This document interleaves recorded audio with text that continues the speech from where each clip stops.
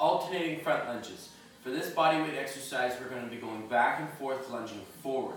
When you perform this exercise, what you really want to try and focus on is as I go down into my lunge, I really grab the floor with my foot, push off, and then we switch sides. Down to the floor, grab, push off. So as I land, I'm almost landing with my whole foot planting nice and strong so that we get the proper activation in our muscles in the knee to help support the knee so we don't feel any pain.